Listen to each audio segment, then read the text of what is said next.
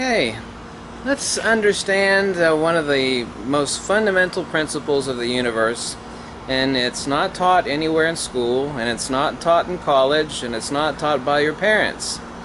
Let's understand something. When we talk about polarity, you will not find in any dictionary the accurate or true denotation of the term polarity.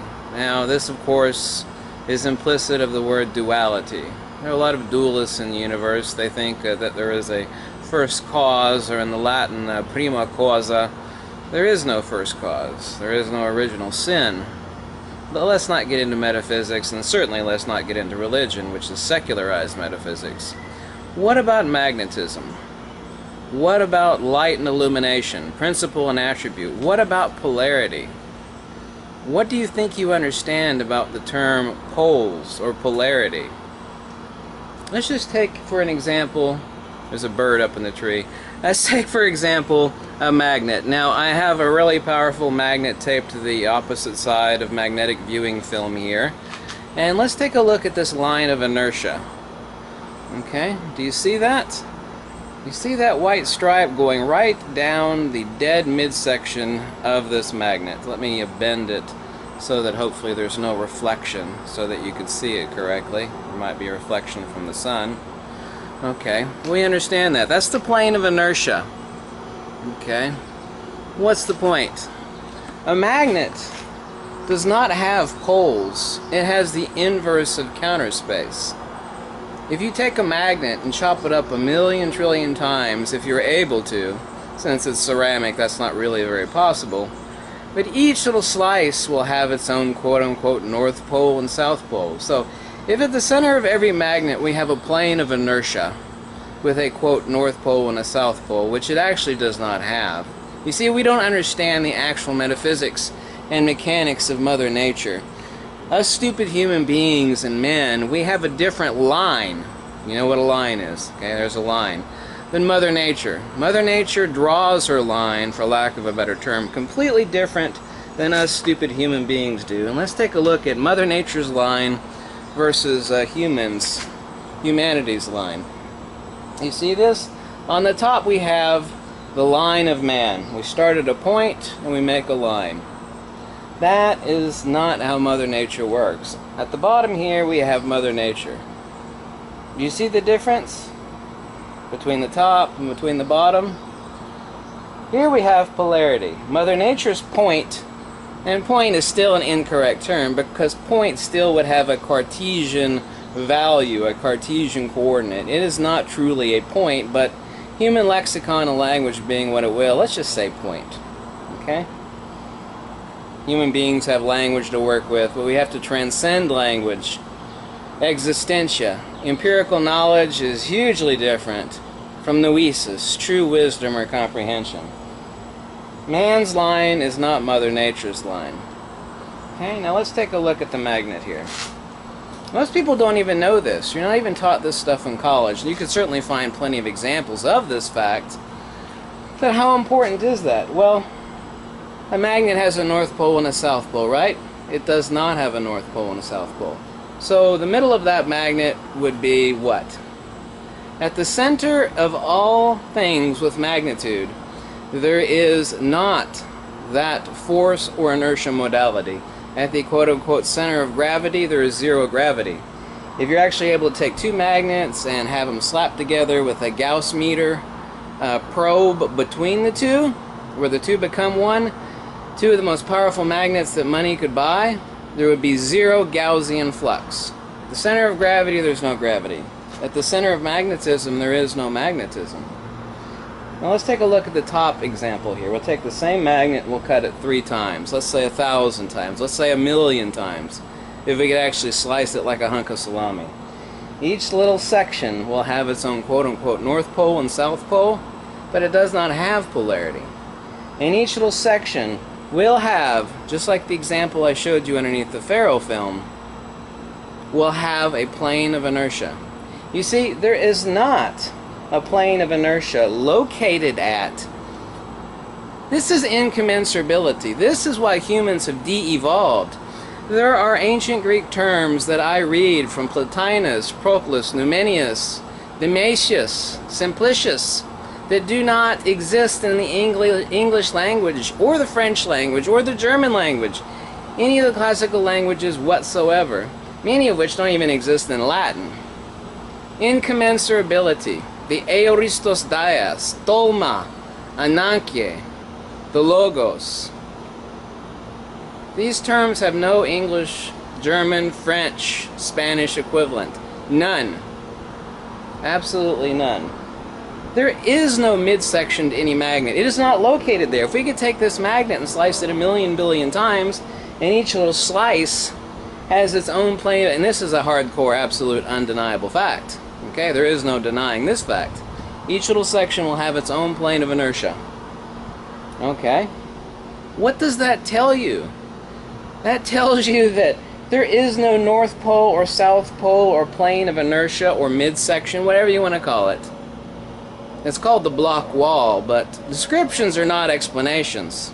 A child can describe something to you. You can say, well, that's the purple thingy. It's like, well, that doesn't tell me anything about what it is. Calling something a block wall doesn't explain to you what it is, why it is, how it is. If you could chop this magnet up 1,000 times, and this is an irrefutable fact, and each little section has a quote-unquote North Pole and South Pole, which doesn't really exist, and a plane of inertia, that means that they are not located there.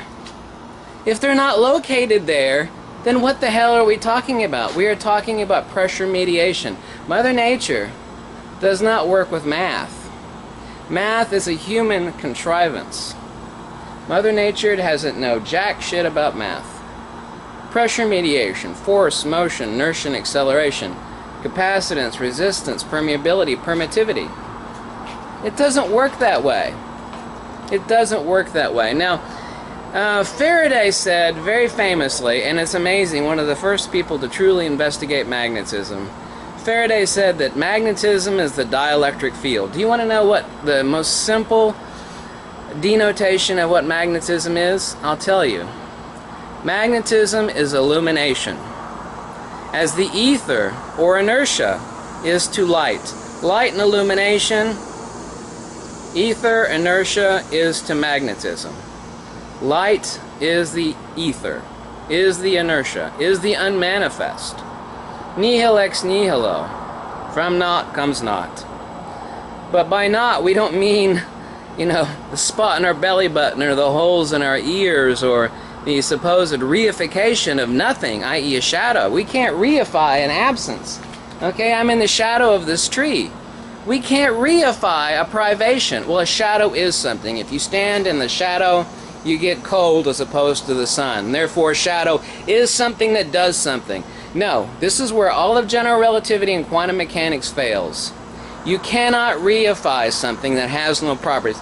Tesla said over and over and over again, general relativity and quantum mechanics is a mass of error, quote unquote. Space has no properties, quote unquote. Nikola Tesla. The greats of electrical engineering, Faraday, Steinmetz, Oliver Heaviside, Eric P. Dollard, Nikola Tesla, James Clerk Maxwell, they knew better. They were not involved nor members of the cult of atomism. Light and illumination are one thing. Principle and attribute. We have only distinguished the two between principle, what something is, light, and what something does, illumination. Magnetism is the attribute of the ether of inertia. Mother Nature doesn't draw a line this way. She draws a line like this. This. She doesn't do it this way. Point, line. No, it doesn't work that way. A magnet does not have poles. It has the inverse of counter space, the inverse of inertia, the inverse of ether. This is why, if you don't understand this, then you're never going to understand any of the fundamental principles of cosmic mechanics. It is not located there. If I slice it 1,000,000 times, and each little slice has its own quote-unquote North Pole and South Pole and its own plane of inertia, that means there is nothing located here in this bottom magnet. It is forced there. Actually, it would be grammatically incorrect, but the true way of saying it is forced and inertia there. That's, of course, incorrect parlance in English, but that's really the most accurate. It is forced and inertiaed there. Just like saying water flows downhill. You pull the plug on your bathtub, the water goes downhill. Pressure mediation. There is no North Pole located here. There is no South Pole located there. There is no plane of inertia there. It is forced there. It is placed there via inertia, via its own pressure mediation. If I take this huge monster magnet and I'm able to slice it like a hunk of salami, super thin, thousands and thousands and thousands of times, each little slice will have its own quote-unquote North Pole and South Pole. But it doesn't have a North Pole and a South Pole. There is not a North Pole located here and a South Pole located there. This is inertia. This is simplex. This is what quantum mechanics and general relativity has never, ever described or explained to you or to anybody. Polarity has no location. The plane of inertia has no location. It is a pressure mediation. Polarity is accurately defined by true, genuine cosmic mechanics, and something the ancient Greeks understood and the ancient Indians. The inverse of counterspace. The plane of inertia is inertia. We talk about light and illumination. We need to talk about inertia and ether, i.e. light, analogously, versus illumination, the flow, the rhea in the ancient Greek, where we get the word gonorrhea and diarrhea and things that flow, humorously. Humans have intellectually de-evolved. While we're technologically and intellectually more intelligent, that is only existentially so. We are noetically and wisdom-bound far inferior to the ancient Greeks and the Indians. We have de-evolved into a cult of atomism.